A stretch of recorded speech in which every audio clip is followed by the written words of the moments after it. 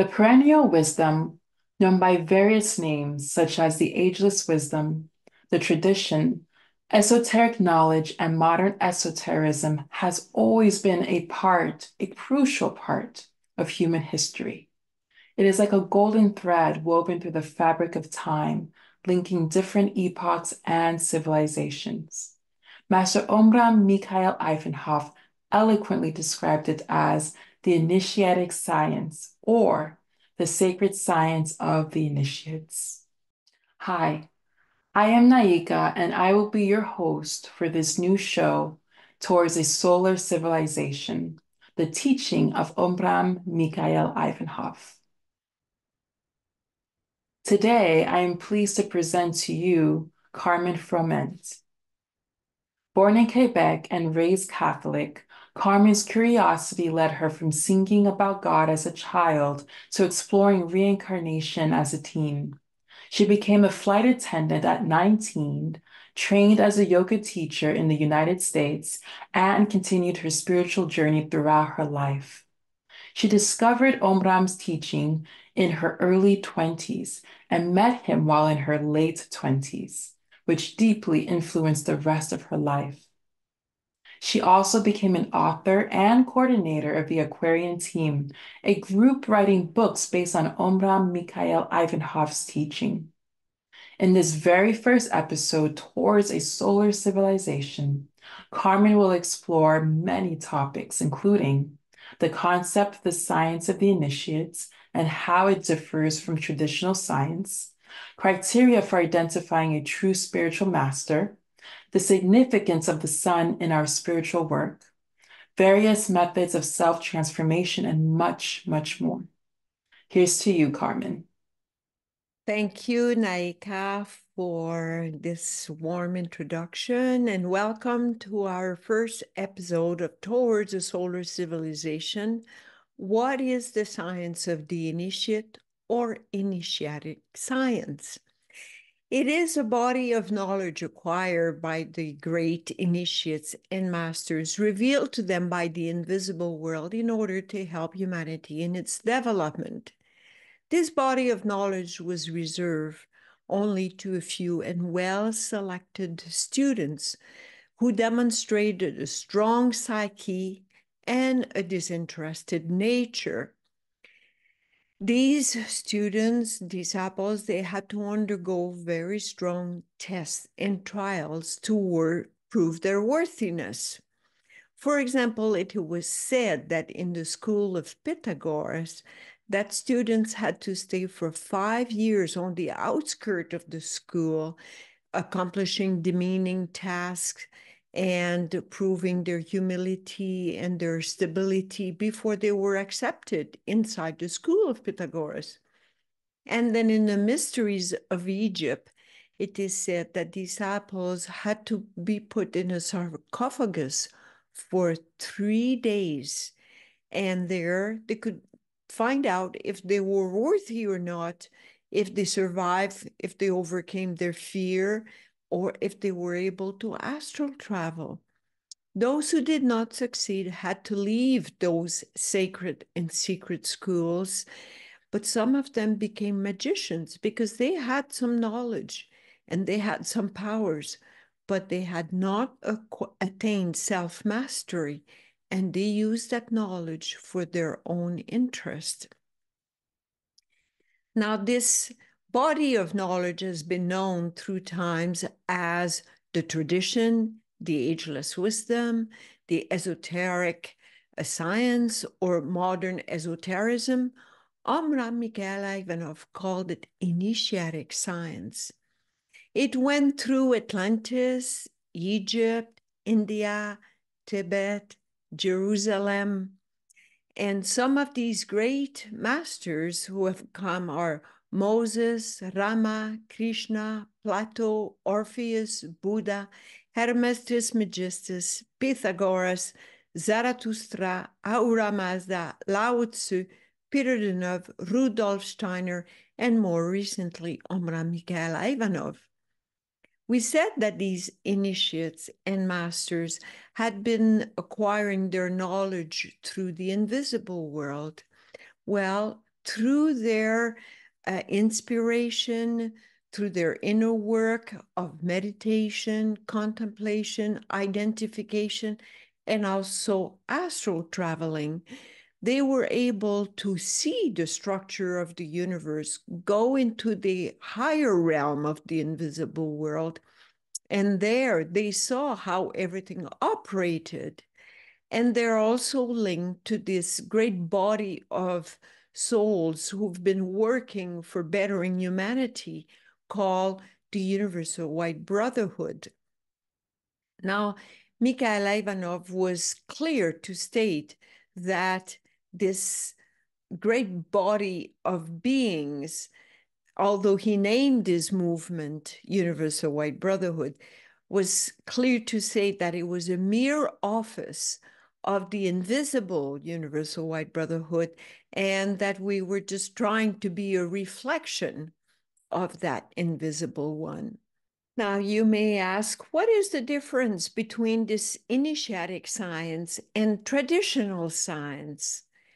Well, traditional science is based on a materialistic point of view. It is quantitative, qualitative, objective, and it mirrors the geocentric point of view, and it puts itself at the center of their truth. This concept was accepted before, but it took Copernicus to come and show that it was actually the sun that was at the center of the solar system, the heliocentric point of view that he brought. And yet he was jailed for bringing such a theory. People could not accept it. It took 100 years before the heliocentric point of view was accepted. Nowadays, anybody would come up with such a theory, they would be called a conspiracy theorist, or it would be misinformation. In those days, it was accepted that there was a geocentric point of view. And 100 years later, finally, the heliocentric point of view is now the model by which humanity accepts that. That's how things work. Great initiates and masters have based their teaching on a heliocentric point of view, which means it has put the sun, or representing, symbolizing the spirit, at the center of their teaching. So in the past, golden ages have always been put on a solar system. All golden ages that have existed had a solar model. And that's why it blossomed and it was so happy, because it's also linked to how we are structured. We are a blueprint of that system. So when we think of these essential truths that have been brought by teachers of the past and through initiatic science, we understand that is a world that is very well organized, where there are principles and laws that apply to all kingdoms, from the spiritual kingdom to the human kingdom, to the animal kingdom, vegetable kingdom, and mineral kingdom. The principles and the laws apply to everything, including the human psyche. So let's look at some of these principles. Let's start with the world of unity, God, the source, or spirit. As if God polarized himself, then we have duality, the eternal masculine, eternal feminine principle. From these two principles, we can see so many more things that have that perfect correspondence, such as electricity, magnetism, such as positive, negative, acid, and base. And when these pairs work together, they produce a third element. Now we have the Trinity, such as father, mother, and child. Electricity and magnetism produce movement. Positive, negative produce a charge. Acid and base produce a salt. So you see how everything is consistent. No surprises there. And that's it. For the world of principles, there's not so many. But in the world of laws, there are many more. There's the law of karma, or what we call action and reaction, cause and consequence. The word karma nowadays means more like paying our debts or misfortunes that happen to people. It's a bit of a distortion because, in fact, it's the result of the law of cause and consequence. Then we have the law of reincarnation. What we bind on earth has to be unbound on earth. Yes, it means that it's hardly possible to become perfect in one lifetime. So the soul has to come back again and again in a new set of clothing, into a different gender, in order to manifest and develop the qualities and virtues, but also to repair some of the faults that have been committed. So the law of reincarnation, we cannot dissolve ourselves from it. Then there's the three laws of magic. The law of affinity, likes attracts likes, or bird of a feather flock together. Yes, this law of affinity is there before us. We've said those idiomatic expressions before, but we have not realized that we are affected by these laws on our everyday life. And then there's the law of backlash, or the law of echo, which means if you stand on a mountain, if you say, I love you, then you hear the echo back, I love you, I love you, I love you, and sometimes amplified. And then there's the law of recording, which means that all our thoughts, all our feelings, all our actions are recorded on the fabric of life, on this astral substance, like on a matrix. And it's recorded on the Akasha Chronica. Some people even have the ability to travel and go and read the Akasha Chronica. Oh, the whole story of humanity is there, and of every being on the planet is there. Quite a powerful law. The law of necessity is like the animal kingdom, the mineral kingdom, the vegetable kingdom, doesn't have any freedom. It just follows the law of necessity. No free will are those three realms. It starts with human beings. So we enter into free will on that level. So the law of free will means we have choices. Do we always make the right choice? Not bearing the consequences. But once we awaken spiritually, we can start making better choices, and we start having a little bit of freedom at that level. Then we have the law of providence, where total freedom exists. Beings who are operating under the law of providence are no longer subject to karma. They are totally in free will. They live from the soul and the spirit, and their divine intuition guides them. There's very few people who live at that level, but that's where we are aiming. That's what we are calling for. So these are some of the laws that we operate through. Then there's the world of manifestations or methods. This is the world of diversification, of variety. And with the teaching of Omraam Mikhaël Aïvanhov, we find methods that are adapted for our present life. In the past, each teacher, each master that came along spoke in a language that could be understood by those beings of that era.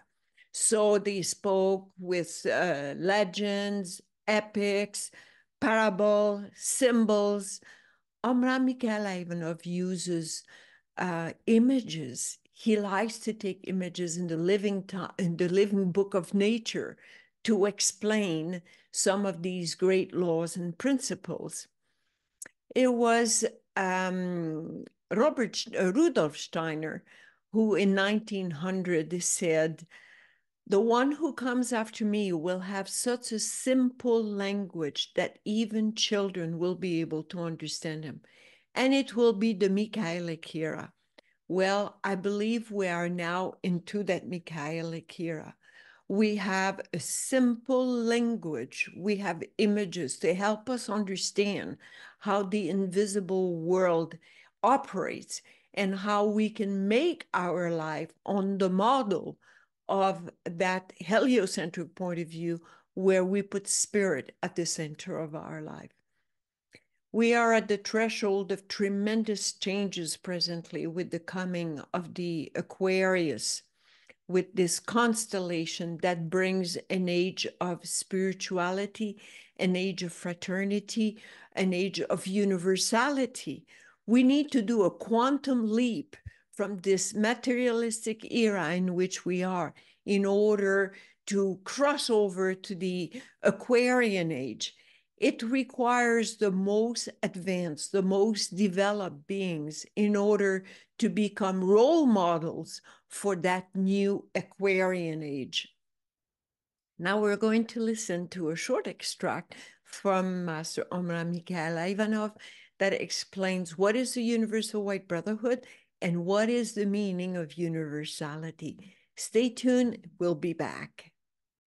Et maintenant, voilà, pour la première fois, la fraternité blanche universelle, parce que le mot universel et le mot fraternité sont les mots les plus significatifs. Fraternité, ça veut dire de reconnaître que nous tous, nous sommes des frères et des sœurs.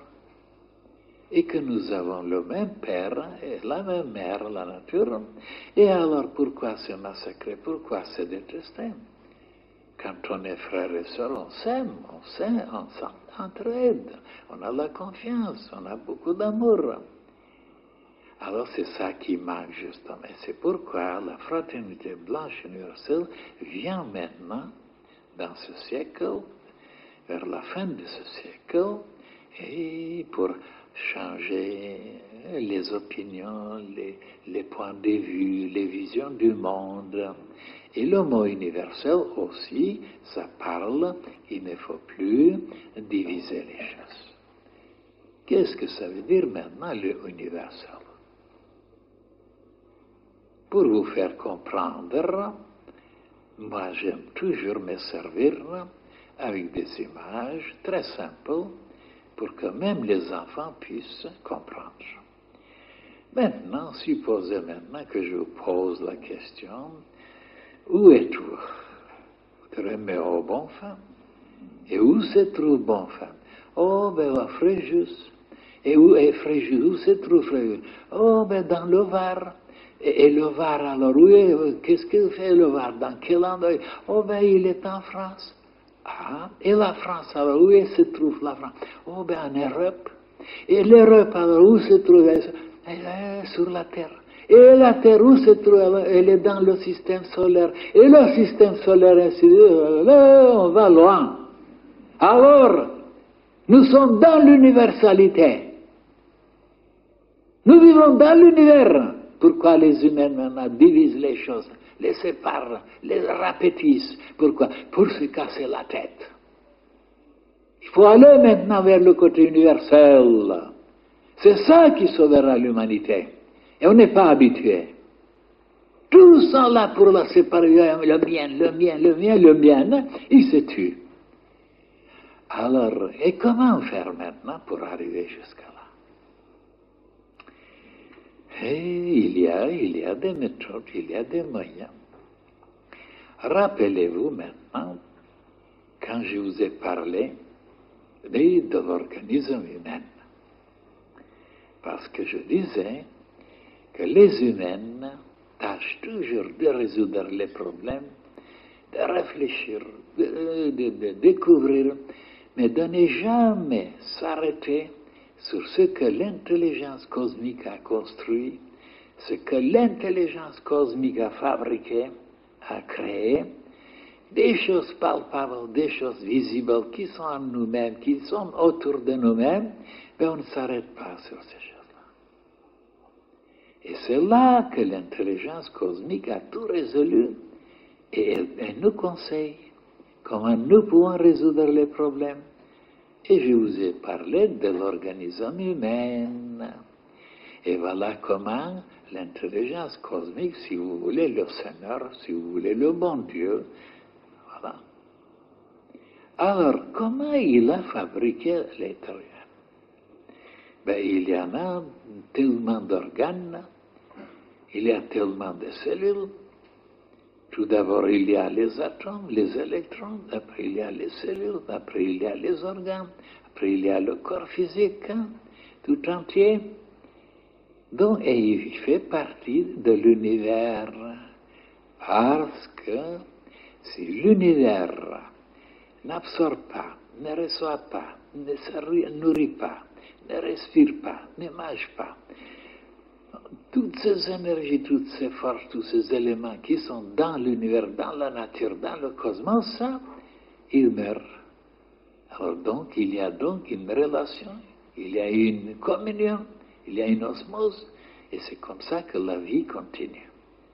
Alors, si on étudie maintenant bien l'être humain, on comprendra que les organes qui possèdent des cellules, ce sont les pays, voilà, dans le monde.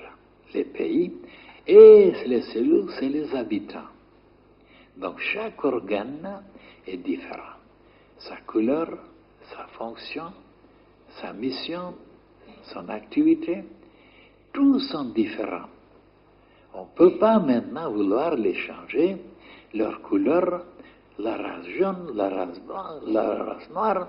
Mais ce qui est remarquable, ce qui est exceptionnel, c'est que tous travaillent ensemble pour quelque chose à côté, qui est un centre, qui est un point, qui est quelque chose, une conscience, qui est un esprit, pour qu'il soit bien, qu'il soit en vie, qu'il soit...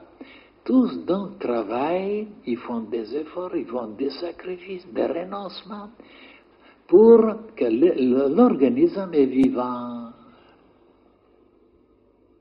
Eh bien c'est ça, tout est là.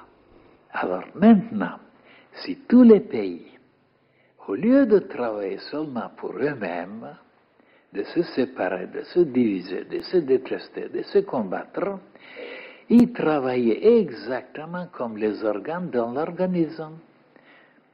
Alors, on ne peut pas changer maintenant. Les Français restent des Français, les Allemands des Allemands, les Africains des Africains, etc. Alors, mais ce qu'ils peuvent faire, c'est d'avoir des relations, d'avoir une attitude, un comportement, d'avoir une fusion, une unité comme les cellules, comme les organes, ils sont ensemble pour sauvegarder la vie de l'organisme. Et comme la vie de l'organisme, c'est une unité, alors ils travaillent pour cette unité. Et on est en vie. Voilà ce qu'il faut que tous les pays puissent comprendre, c'est-à-dire ceux qui dirigent les pays, puissent comprendre cette lumière, cet enseignement, cette splendeur, cette science, cette sagesse. Autrement, tout finira très mal. Et comme ils n'ont pas étudié encore cette science initiatique, ils imitent, ils continuent à travailler comme dans le passé, toujours dans le passé, et alors ils ne sont pas des modèles, ils ne sont pas des exemples, et il y aura toujours la misère, la guerre et la pauvreté, parce qu'ils ne veulent pas s'instruire. Ils s'instruisent, bien sûr, mais tout ce que la science officielle leur apporte, mais pas la science initiatique. Now let us talk about who is Omraam Mikhaël Aïvanhov. He was born in Bulgaria 1900, and it was when he was 17 years old that he met Master Peter Denov, who had just returned from America from completing his medical studies. In 1937, Peter Denov, realizing the coming of the Second World War, chose his best disciple and sent him to France in order to protect his teaching, and he said, adapt it to the Western world. So in less than a year, Mikhaël learned French and delivered his first talk in 1938 at Place de la Sorbonne in Paris with the title The Second Birth.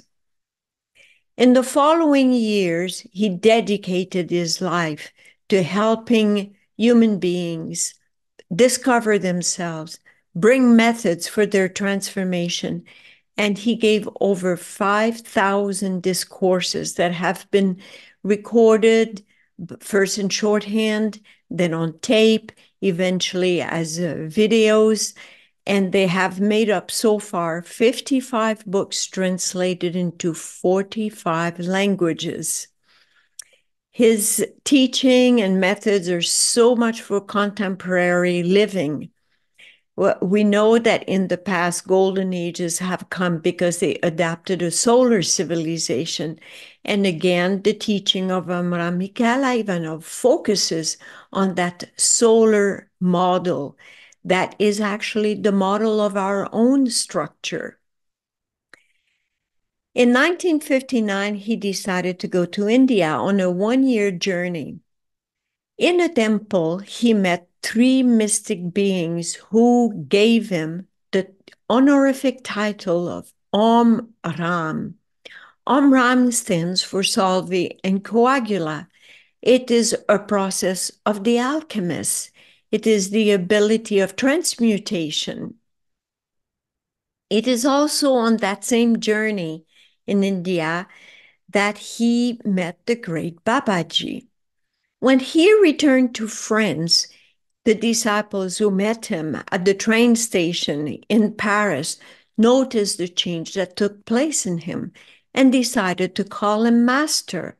He himself never asked to be called a master. It was on the insistence of his disciple that he agreed to let them call him master. We all know that if we want to excel at a sport, that we choose a good coach. And same if we play a musical instrument, if we want to excel, we choose a good tutor, a good teacher. And this should be the same for the spiritual life. There are so many obstacles and pitfalls in the invisible world that if we are not guided by someone who knows the way, then we risk some challenges and obstacles. And once you choose a coach or a teacher, you don't keep changing, going from one to another just to verify if the methods match, because then you get so confused that the coaches or the methods by the teachers are different. It's the same with the spiritual life. And so I invite you to look further into what is a spiritual master through that little book called What is a Spiritual Master that we will show to you later on. There are also some very clear criteria on how to discern true masters. Well, true masters know about the cosmic moral laws. They obey them. They are aware of them. Their life exemplifies these principles and laws. Also, they have a very disinterested nature. They have solved all their personal problems. They are there to help the development of human beings. And the third criteria is they are perfect example of what they teach. So if you meet such a person, follow such a person, because they are a living example of true masters. Now let us cover about the age of Aquarius. You know that Jesus came with the Piscean age, and that's why there are so many stories of fishes into the Bible.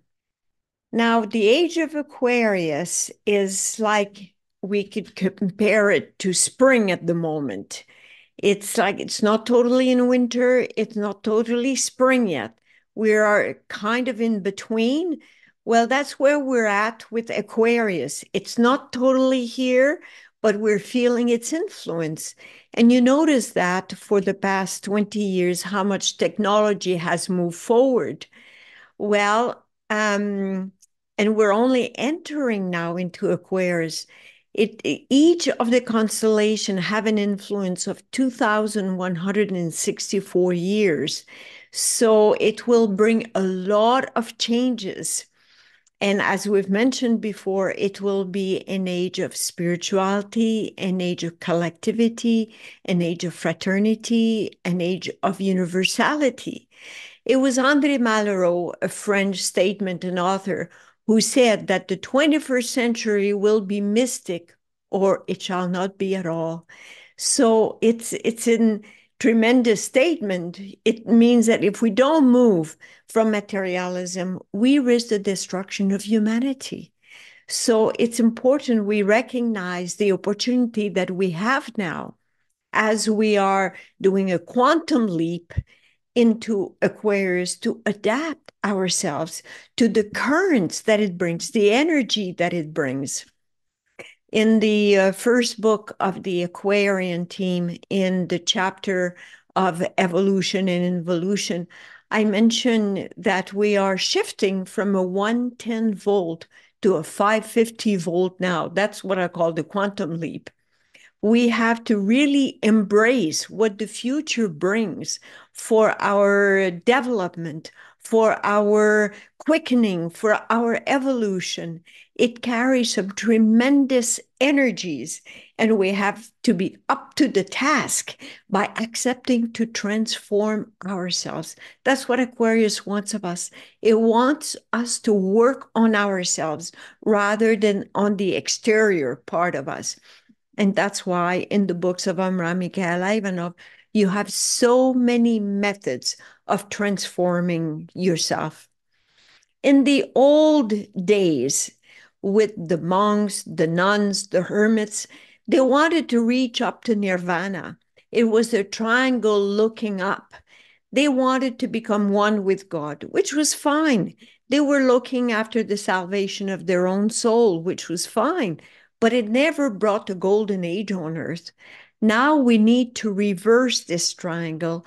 We have to bring heaven on earth.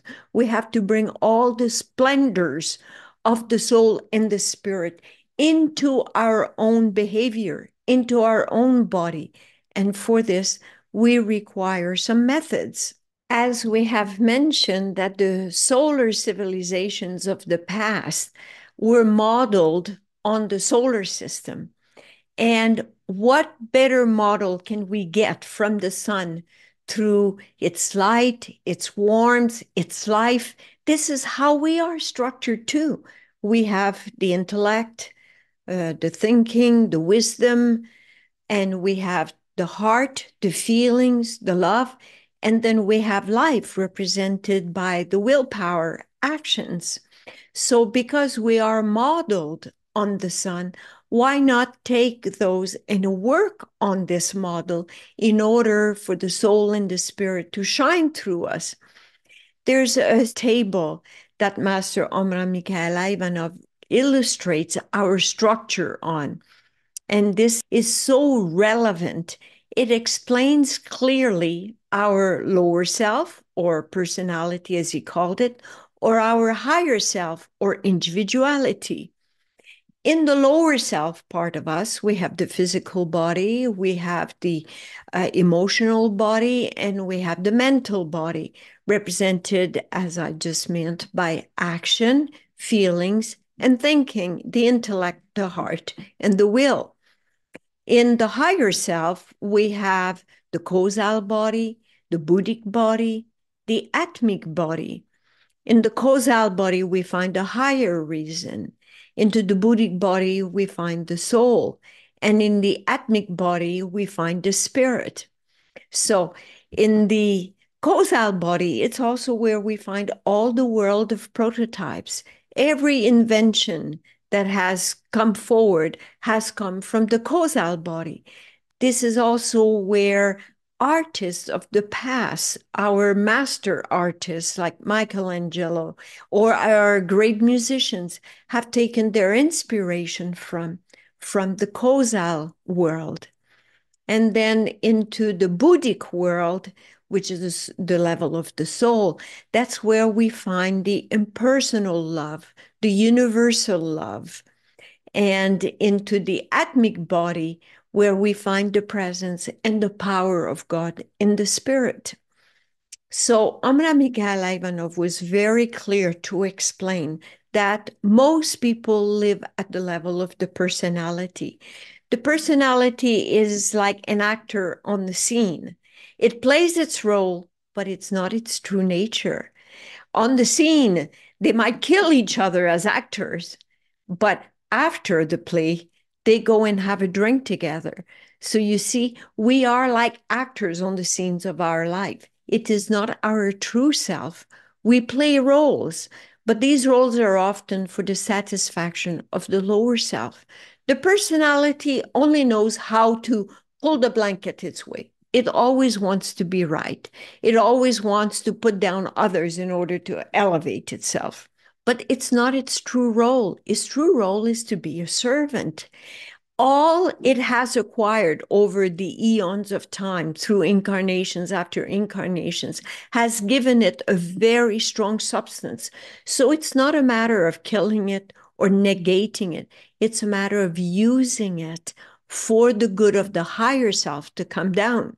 It's like the tree. It needs some strong roots. You cannot kill the roots hoping to just have fruit. No, it doesn't work like that. So the personality in us represents the roots of the tree. And we have to let the fruit of the spirit, of the soul, be available. It means that our personality needs to become the servant, to be able to make itself available with all the riches it has accumulated through these eons of times, the fear, the sensuality, the greed, all these that have developed over time by ignorance or needs, by necessity for survival. Now they have to be at the service of our higher self. And then we will be whole beings. Another aspect that is very important in the teaching of Omraam Mikhaël Aïvanhov is purity. Purity as the foundation for allowing the beauty of the invisible world, of the divine world, to shine through us. He compares it to a crystal. If a crystal is handled, often, eventually, it will not be able to reflect the 7 colors. Or even the oil lamp. In the old days, they had to clean the oil lamp every day because the soot accumulated and it would not be useful for anything. So just like us, we have to work with purity. We have to cleanse ourselves, purify ourselves, dedicate ourselves. And this is in our food, in what we drink, in what we watch, in what we read, in what we listen to, choosing purity so that the light can shine through us. Otherwise, we are subject to other influences, and these lower influences, they keep us in the lower astral level. How many times people are stuck in the astral level? They say they want to evolve. They say they want to be part of those new currents that are coming, but they keep nourishing habits and behavior that keep them prisoner of the astral world. One more reason to have a good teacher, a good master, to help us see through the blurs of the astral world. Another element to take into consideration, and that is very well recommended in the teaching, is to nourish a high ideal. What is a high ideal? Maybe to become as perfect as the Celestial Father. Maybe to work for the golden age, so the earth becomes a garden of paradise. So by nourishing a high ideal, we then are like the pearl diver who goes into the deep sea to fetch the best pearls. He remains connected through a cable so that if he gets in trouble, those on the boat above will pull him up out of troubles. Same with us. If we nourish a high ideal, we link with the vibrations, the emanations, the life of this high ideal. And should we get into troubles, into temptation, then the higher beings connected with the high ideal will lift us up out of trouble to invite us to be careful. So the high ideal is another method that is recommended. And then there's also that every activity we do in life can be a starting point to invite the divine world to come and work through us. I take just the example of sweeping the floor. Why not ask the divine beings to come and sweep all the impurities in us when we sweep the floor? Or if we wash the dishes or wash the windows, to ask for angels to come and wash the impurities into our heart so that we make our heart purer and clearer. And same if we do some gardening, when we pull weeds, why not ask the angels, the divine beings, to come and pull all the weeds of our vices or bad habits and replace those weeds by seeds of the qualities and virtues that the Lord has deposited in our own garden. So you see, from where we are, we don't have to escape the world anymore. Initiations are into everyday life. We can initiate ourselves by inviting spirit to come and dwell in us, to come and take the place of the personality that will always find ways to waste time or waste thoughts or feelings into negative grooves. Why not create new grooves for ourselves so that the divine world comes more and more to visit us, to connect us with our own higher self, and so that we become role models, that we become our true selves, our higher selves, so that the earth becomes a garden of paradise. To work for the kingdom of God or for the golden age is not to work for a religion or to work for a country. It's to work for a state of consciousness. We have to integrate in our mind, in our heart, in our action, this new beings that we are in our higher self. And then the earth will become a garden of paradise. It's such a beautiful invitation. And Aquarius is here bringing us the impetus, the currents that invite us to transform ourselves. There are many more methods through the teaching of Omraam Mikhaël Aïvanhov that we can find to improve our everyday life, every aspect of our life, so that we can truly say we are lucky to live at the present epoch, to be able to transform ourselves so quickly with such beautiful methods and the right currents that are inviting us forward. So I invite you to read volume 11 of the complete works, which is the key to solve the problems of existence. We've talked about some of these keys today, some of these methods. We will be covering more in our episodes coming up. And then volume 12, the cosmic moral law. It's important. You will find so much more than what I could describe here in this episode. And then there's volume 25 and 26, A New Dawn, Society and Politics in the Light of Initiatic Science. You will read some fantastic chapters in there on how communism and materialism is there within us. It's knowing what to keep for ourselves and what to offer to others. And then there's that little blue book, What is a Spiritual Master, that I encourage you reading. And we will now listen to another extract from Master Omraam Mikhaël Aïvanhov.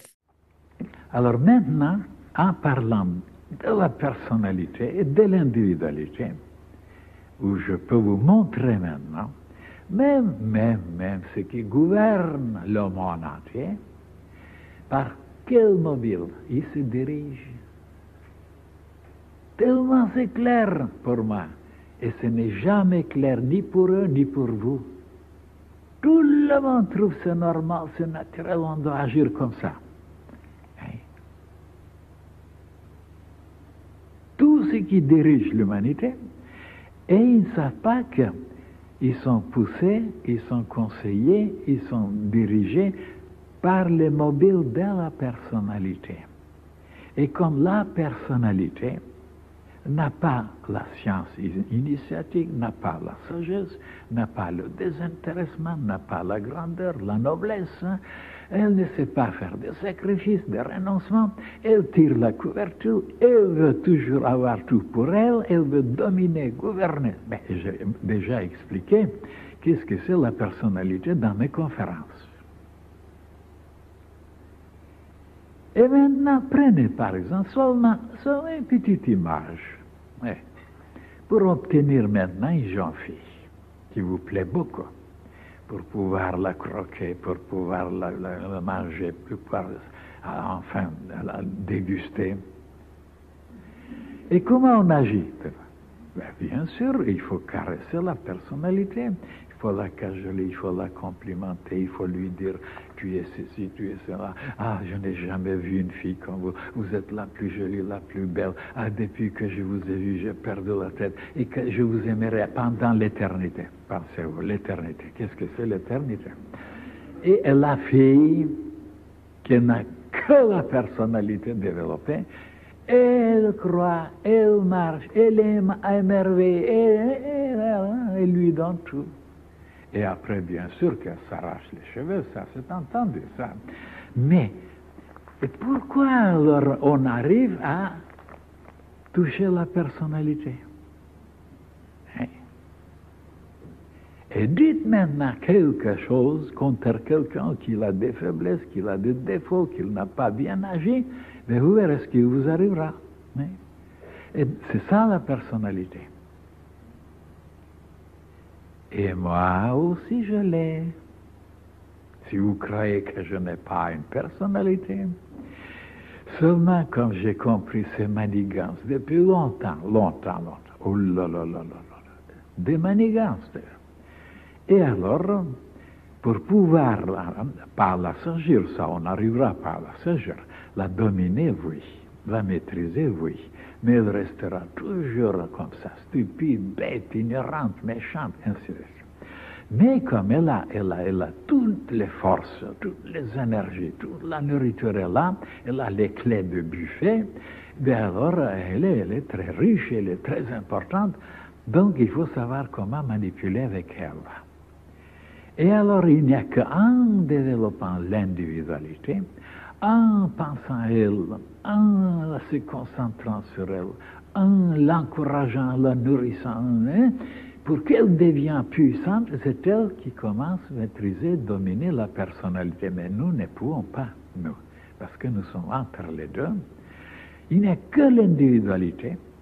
Elle a les pouvoirs, elle a la lumière, elle a les méthodes, elle a les moyens, elle a les rayons. Elle peut donc. Et comment maintenant? Ben, ça veut dire que quand on vient vous faire des compliments, il ne faut pas perdre la tête. So thank you for being with us, and we'll see you on the next episode, and farewell and happy living. If you've enjoyed this episode, stay tuned for the upcoming episodes. Here is a preview of what is still to come.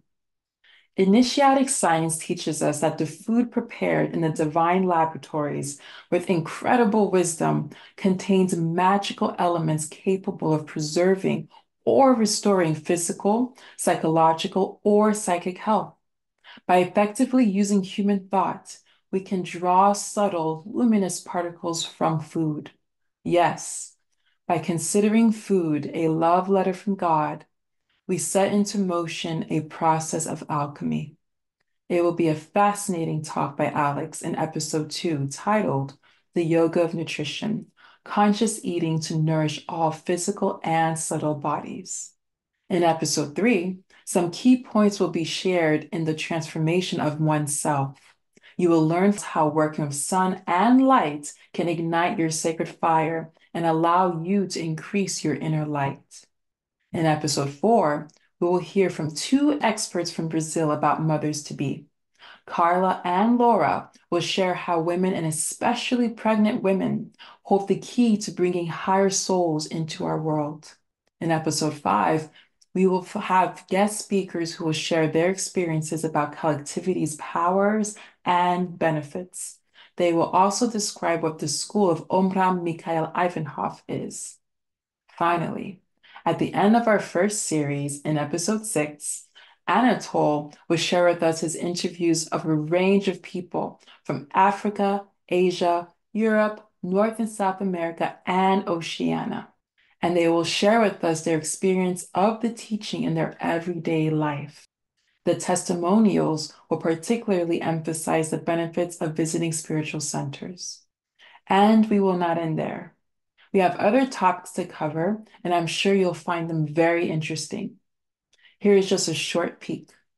Love and sexuality, reincarnation, the 4 sacred sciences, sacred geometry, expressing co-creation through the arts, and much, much more.